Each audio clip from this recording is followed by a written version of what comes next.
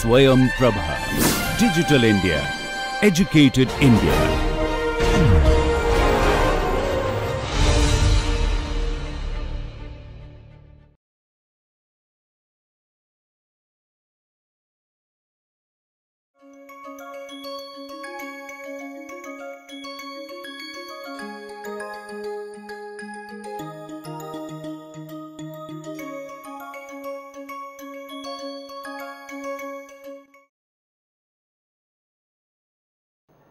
Okay, so today's talk or a lecture is basically going to showcase something that we have done as part of our project on our program on airship design and development.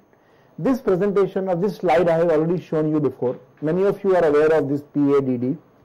Its aim was to establish the feasibility of operating, designing and developing airships in India. Okay, and also we were mandated to go around the country and talk to people and promote the usage of airships, plus develop the technological base already available in the country for aerostats, parachutes, for airships, and to explore the avenues for joint development.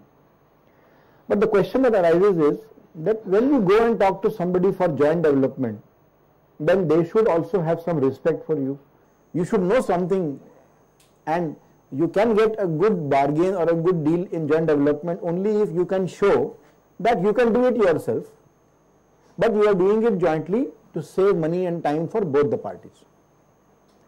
So therefore, before we actually went and talked to people, we first wanted to develop our own skills and knowledge base in this area. Remember, none of the team members at that time in this project, including me, had any formal education about airships, because a course like this was not available to us. So we had to learn all the things virtually on our own.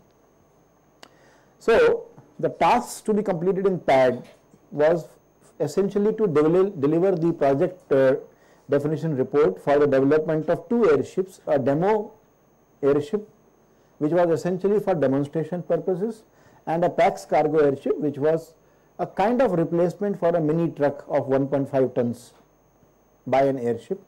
So the first one was 100 kg payload and the second one was 1500 kg payload, but both were expected to operate under what are called as hot and high conditions.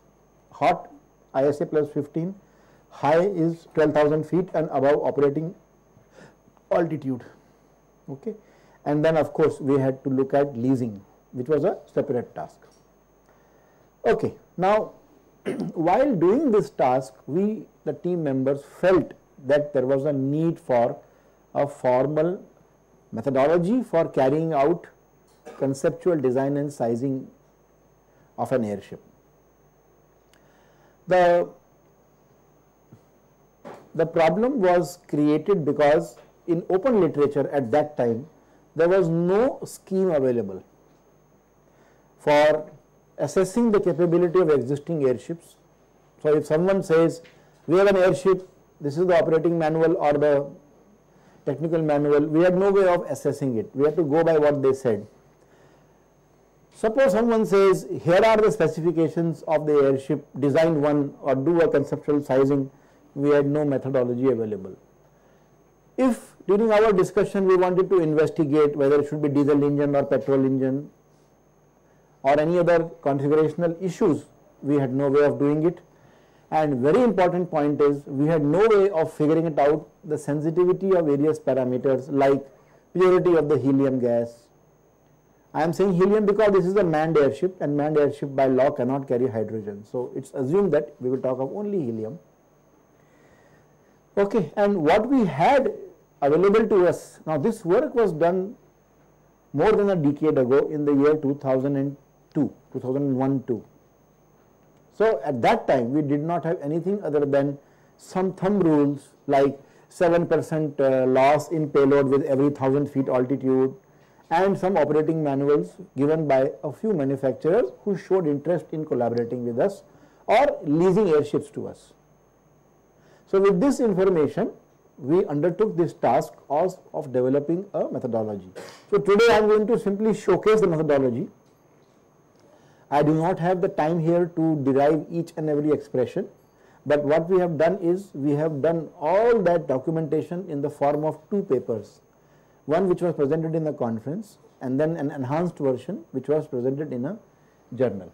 So those two are available online. I can put them on Moodle page. I will show you the key features of the methodology which will help you in understanding the methodology. So please understand, this is basically a trailer. The movie is actually in the papers. So you are only going to get an overview.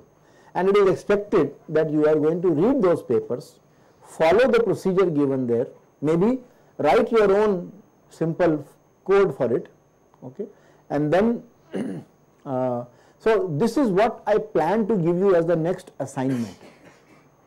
The next assignment will be developing a methodology for airship sizing.